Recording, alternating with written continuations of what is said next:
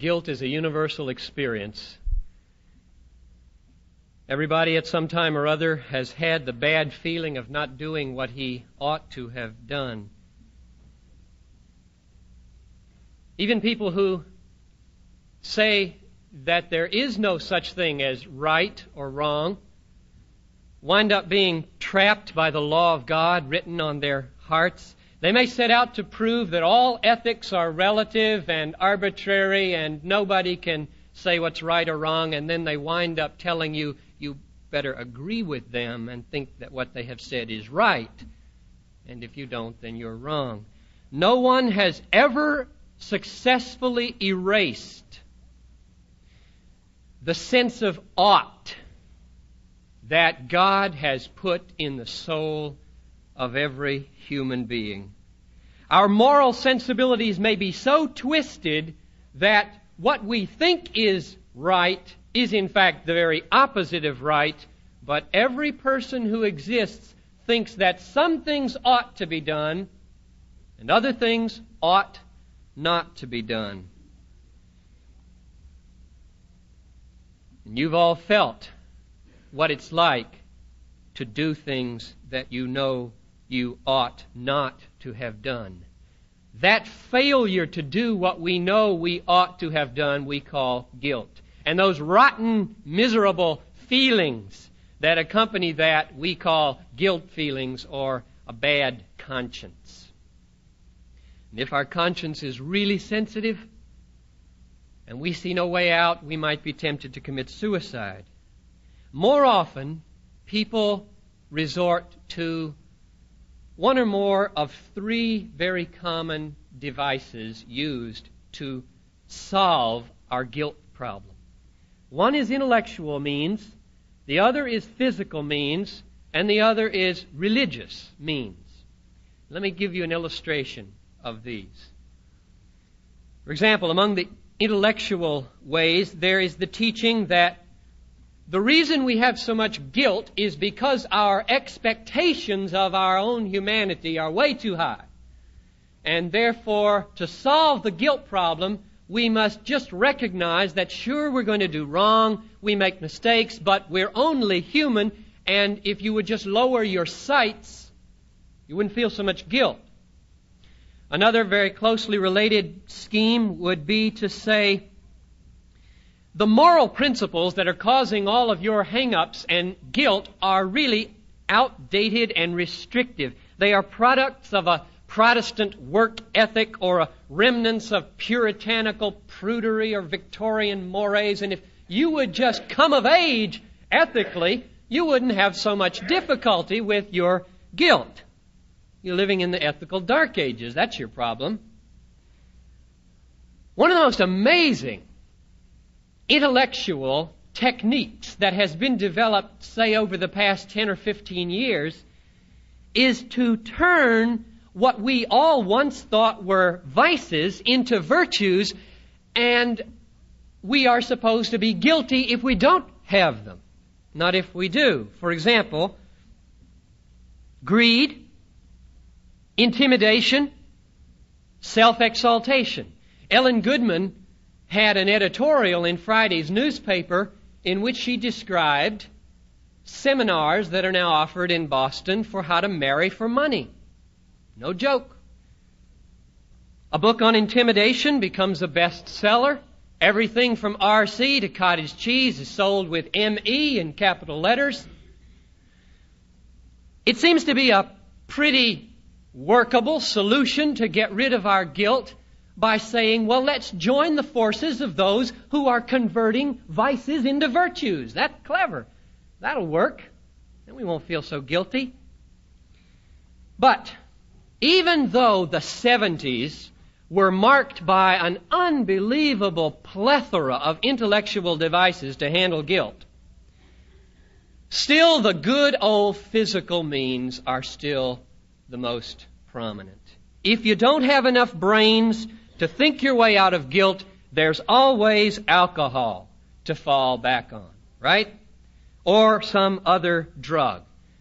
Don't you agree that it's a bad conscience probably, that lies at the root of most alcoholism? Now, he may say, it was stress that drove me to drink. Or she may say, it was loneliness and bereavement and grief that drove me to drink. But both, I think, would admit that it's really this. They feel deep in their heart that they ought, as human beings, to have coped with the stress, the grief, the loneliness. And the misery of failing time after time to cope is what they want to drown in alcohol. And of course, alcohol is not the only physical means. Some people talk incessantly, never stop talking, compulsively talk, and never stop because they don't want to listen and hear, lest what they hear be unsettling to their conscience.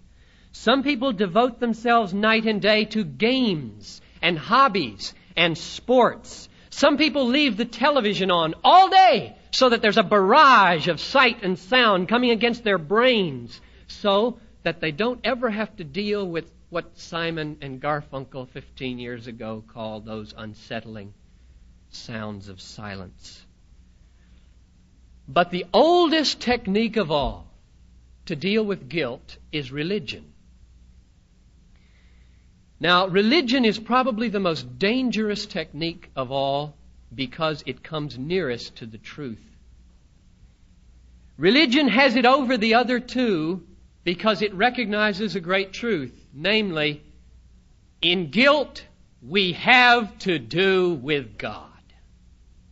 Not just feelings, not just relationships. God is holy, we have sinned, and then it makes a terrible blunder. We will placate God.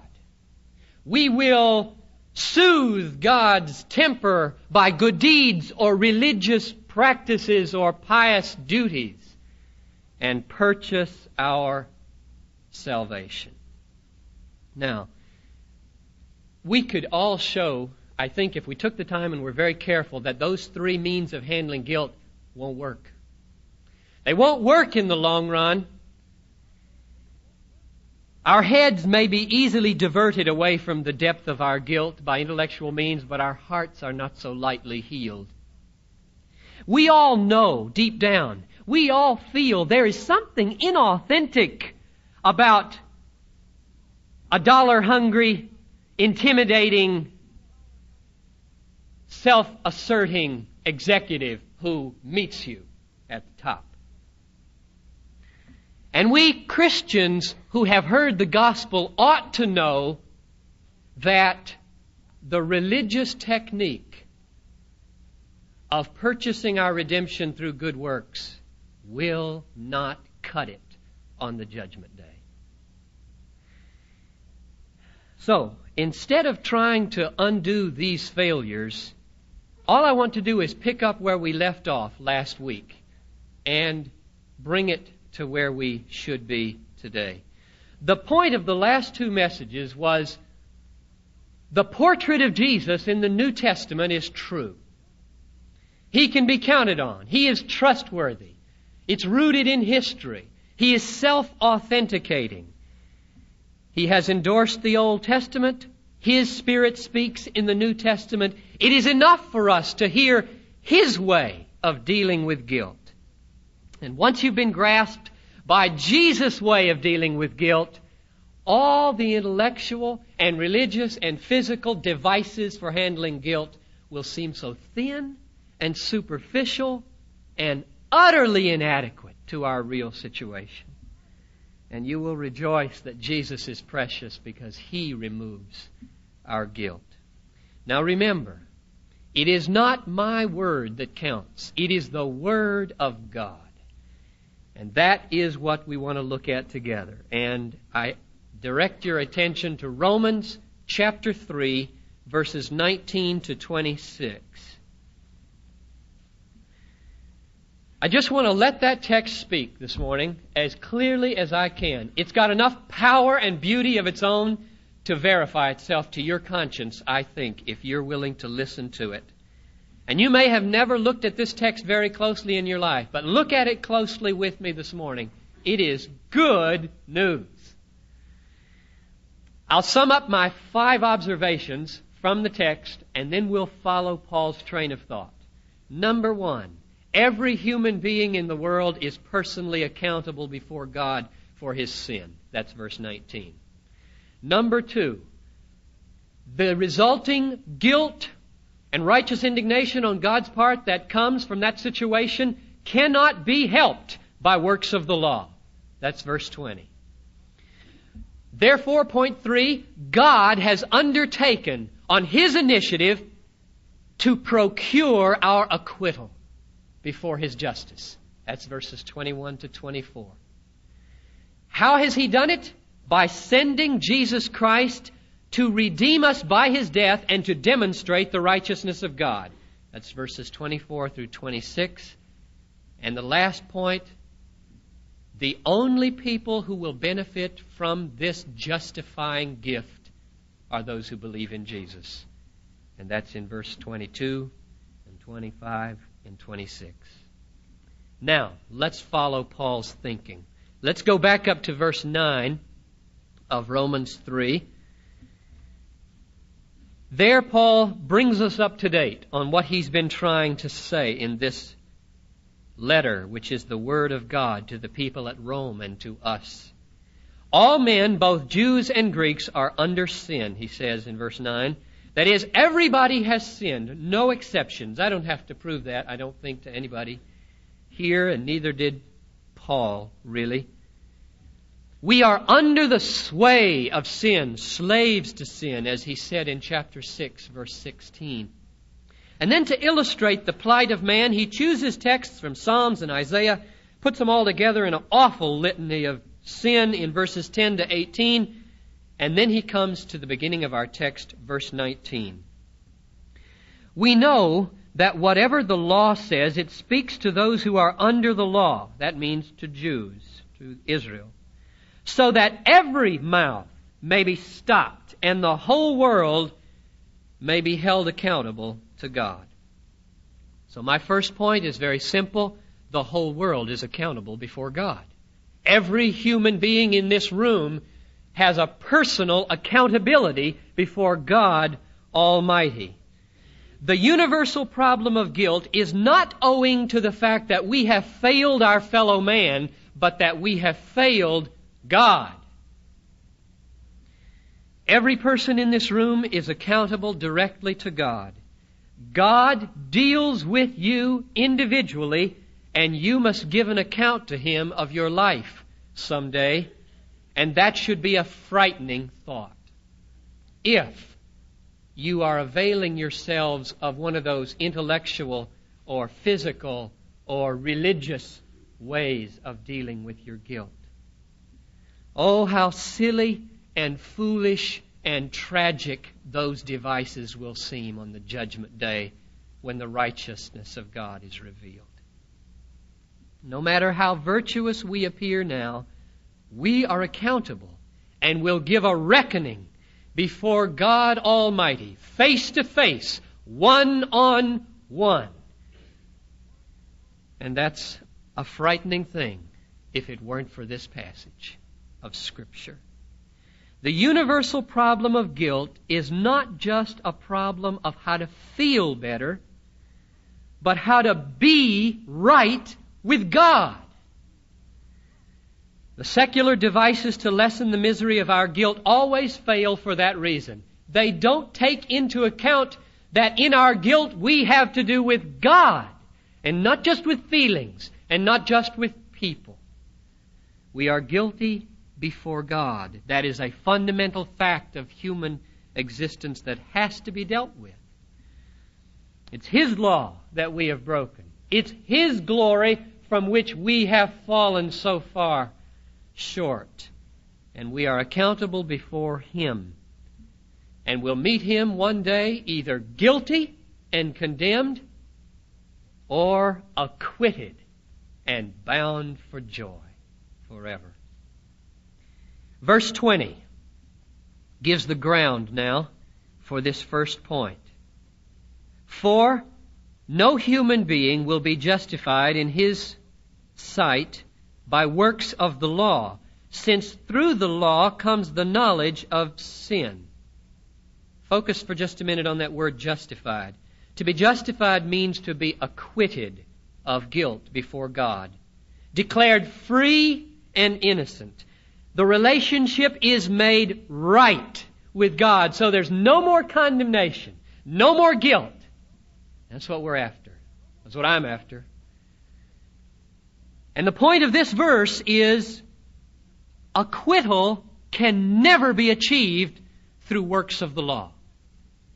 That's clear, isn't it? Here's what it means, I think. If a person does not trust in the freely justifying mercy of God, but instead comes to the law to use that law to show himself right before God through the doing of good deeds, all that law is going to do for him is show his sin and condemn him before God. The effect of the law is simply to make known sin for people who approach it in that way. And so the connection here between verses 19 and 20, which are signaled by that little word for at the beginning of verse 20, seems to go something like this. When people don't trust the mercy of God, they often still come to the law and try to do the works of the law in order to commend themselves to God, lest their guilt destroy them. And all the law does then is show their sin and condemn them.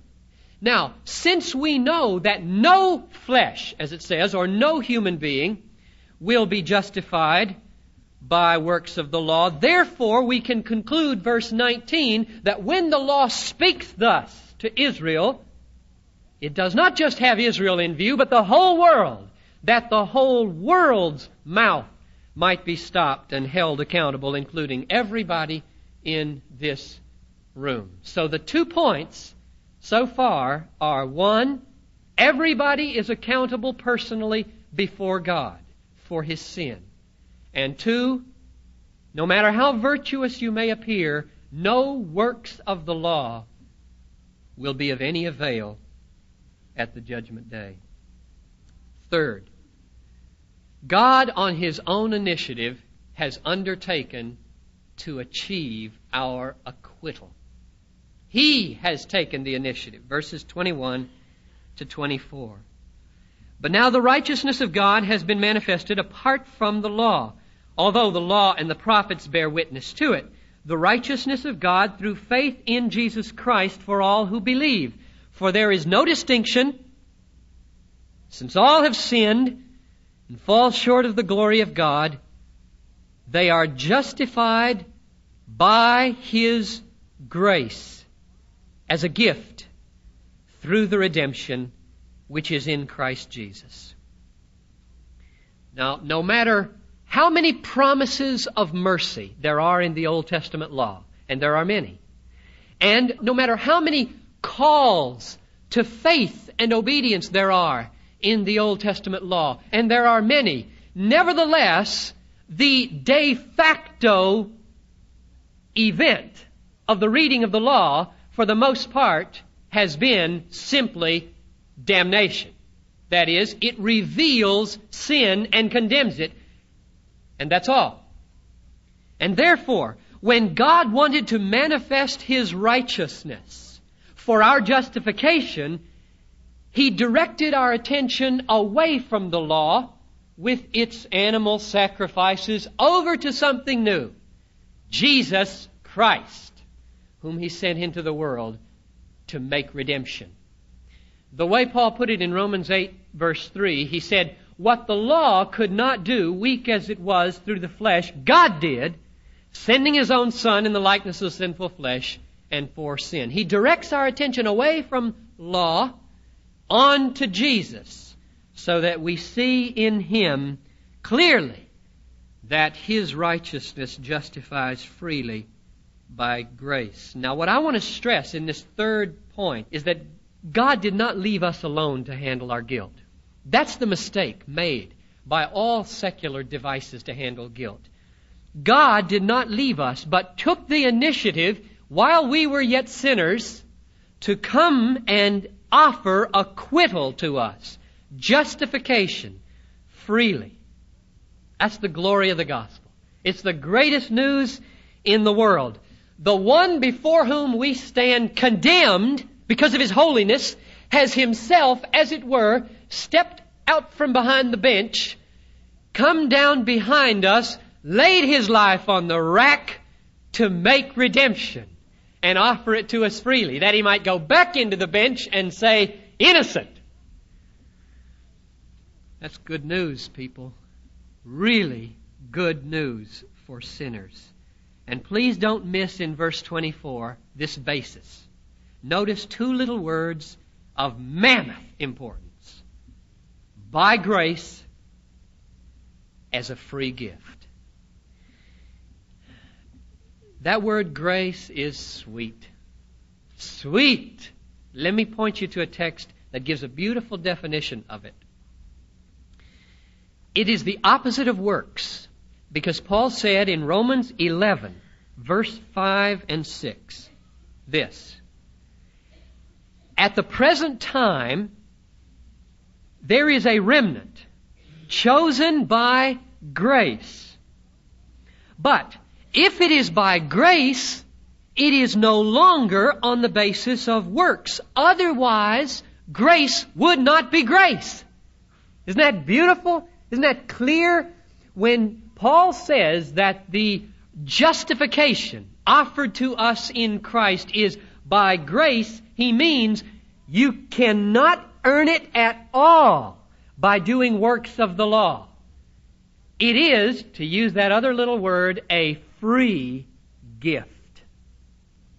Can't be earned. Fourth point.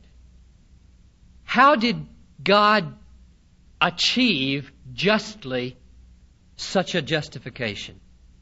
Verses 24 at the end to 25. It was through the redemption which is in Christ Jesus, whom God put forward as an expiation or propitiation by His blood.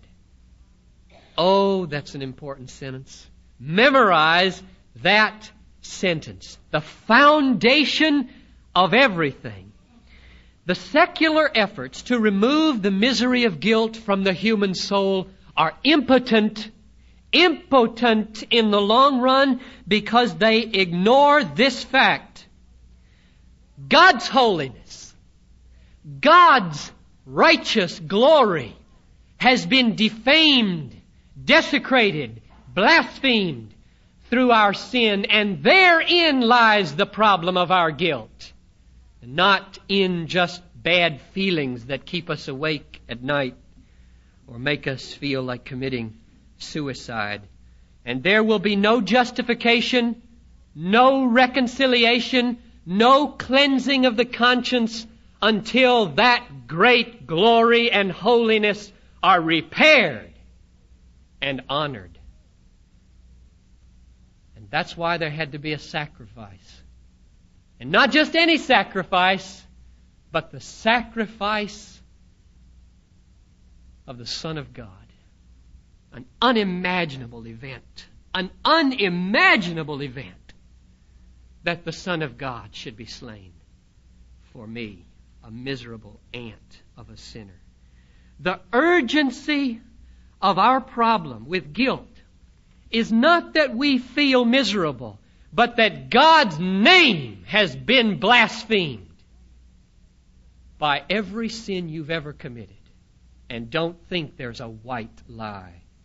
They stink. We live in a day with such horrendously inflated views of human potential and such miserable, teeny little views of the holiness of God, we can't begin to fathom what the real problem of guilt is. Let me pose to you two problems of guilt and see which one sounds normal to you, and you can tell whether you're a child of the 20th century or have been shaped by the Bible. The real problem of guilt is not this question: how can God be righteous, or how can God be loving if He condemns people who've committed such little sins as we? That's the question on lots of people's mind. The biblical question that Paul agonized over was, how can Almighty God be righteous if He acquits such miserable sinners as we? A different way of looking at the world, isn't it? There can be no lasting remedy for guilt that does not deal with the righteous indignation of God. And therein lies the problem of our guilt, and that's why it is not being solved by any secular or humanist efforts. There's a sacrifice necessary, and when Jesus paid it, when the Son of Almighty God, spotless Lamb, Creator of the universe, Sustainer of the worlds, died, satisfaction was made for all the glory that God was robbed of by our sin.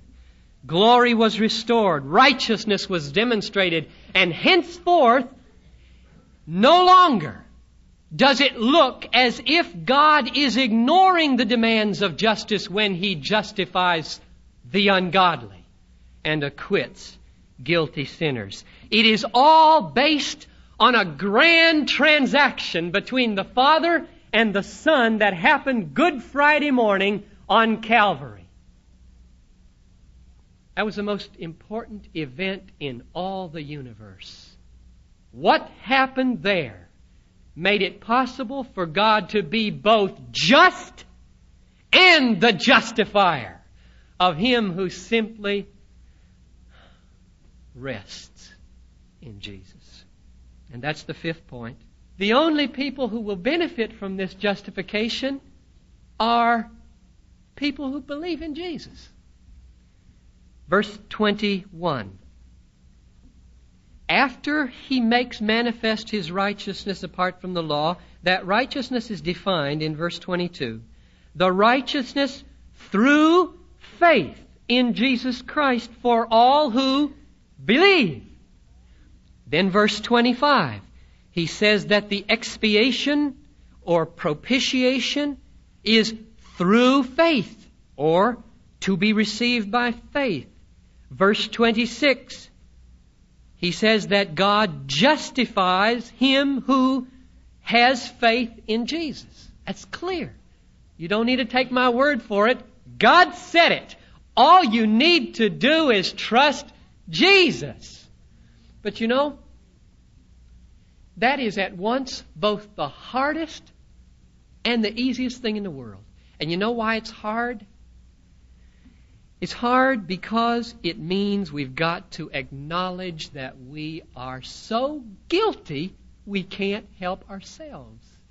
And humans don't like to say that about themselves. Do you? Human beings don't like to say it. And therefore, the human potential movement has a heyday in our decade, and the real problem of guilt remains unsolved for millions of people. Saving faith in Jesus is hard because it is born in desperation. And not many red-blooded American men or women like to say they're desperate.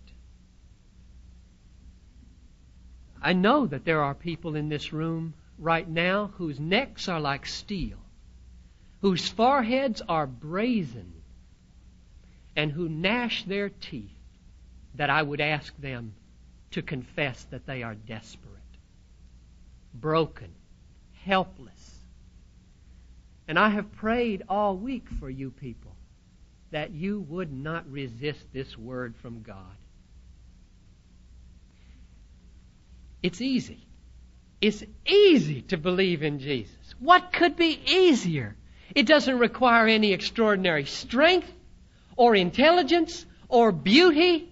It is open to everybody, and everybody can do it if they will.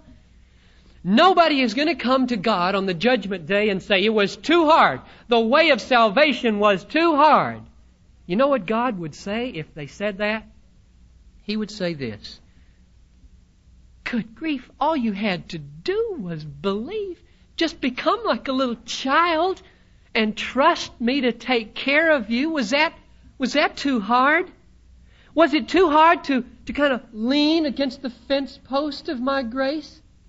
Was it too hard to just rest in the promises of my mercy? Is it too hard just to rely on the sufficiency of Jesus Christ, once for all, killed for you? Is it too hard to cherish the pearl of great price, your forgiveness? Was it too hard to love the one who put himself on the rack for you? It's free, people. It's free. Justification is free. If you just trust Him and rest in Him. Now let me pull these 5 points together and then pray with you. Number 1, everybody in this room is accountable to God. You'll never be able to say you haven't heard it on the judgment day. February 21st, Piper said it clear as could be. We are accountable to God. 2, he also said clearly, you will never have an excuse not to know this. Good works can get nobody into heaven. Religious duty can get nobody into heaven. He made point number 3 clear. God took the initiative. He offers acquittal freely. He made point number 4 clear. It is clear. How did He do it? Jesus died in my place. He made an atonement for sin and redeemed me. He honored the righteousness of God and satisfied all the just demands of His holiness. And He drove home point number 5 with all His heart. You can't have it if you don't believe. This is an important hour in your life. Trust Him. Please trust Him. Let's pray.